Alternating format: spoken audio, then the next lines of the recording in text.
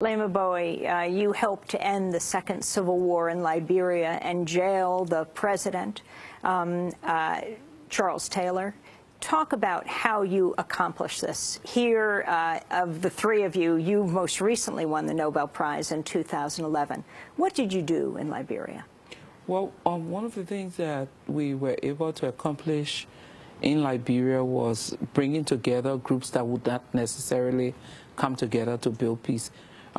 Christian and Muslim, if you look at the world and the order of the world today, there's a lot of religious extremism and fundamentalism.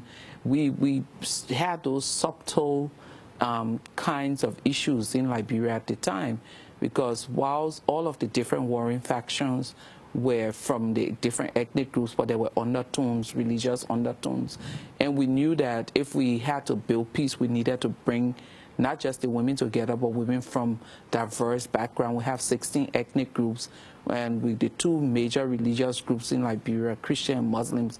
So we're able to bring those women together to work together. And I would say one of the strategies we used was the whole strategy of reconceptualizing religious spaces. A lot of the times, people use religion as a means of disempowering women. And if you go into the Quranic text and even in the Bible, you find there were some great women. So we use the examples of those very great women to talk about how they helped to change their time. As a Christian and working with Christian women, we use Deborah, Esther. They were engaged in political issues in biblical times. And once the narrative of those women had been kind of reconceptualized, the women were able to resonate with it and were able to bring them together, but also not just bringing the groups together, but to protest non-violently. 14 years of violent uprising. We started with two groups, the government and the warring faction, the rebel group.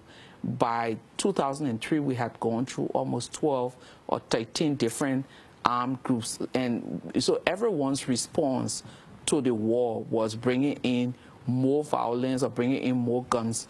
And we realized that if there were changes that should happen in Liberia, it had to be nonviolent. So we protested, we did sit-ins, we were just like invading spaces that women would not necessarily be in. How did Charles Taylor, the president, respond to you? Well, initially when we started, we had done an invitation to get him to come and listen to us.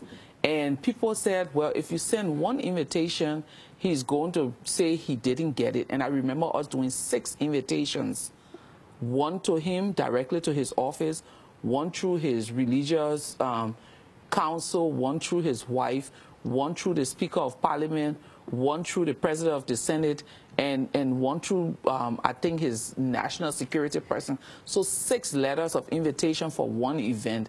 There was no way that he could have said he didn't receive the letters, because we had multiple people telling us they hadn't delivered it. Of course, he didn't show up because he didn't know how to respond to us. We sat and we just decided we're going to protest and demand 3 things: immediate unconditional ceasefire, dialogue, and the international intervention force. Those were the 3 things that Taylor has specifically and explicitly said to the international community at the time he wasn't going to do.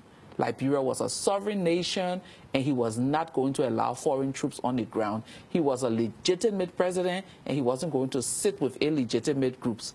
And that talking with them was just going, and then that he would fight until the last soldier died. And so going to him with the things that he was defying the world with and saying, we will protest until you give us. And so it's like more or less, you're defying the world and we are defying you, that will continue to invade your space until you give it to us. So those, and finally he had to give in.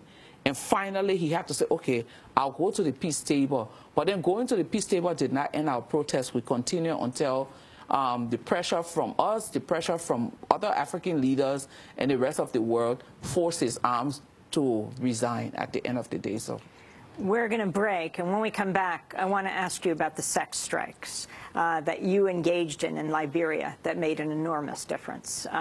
We are joined right now by Leymah Gbowee. She is the 2011 Nobel Peace Prize winner.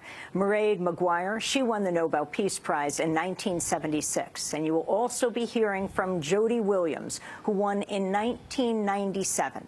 This is Democracy Now!, democracynow.org, The War and Peace Report. We're broadcasting live from The Hague, from the World Forum of The Hague. It's the 100th anniversary of the Women's International League of Peace and Freedom. Stay with us.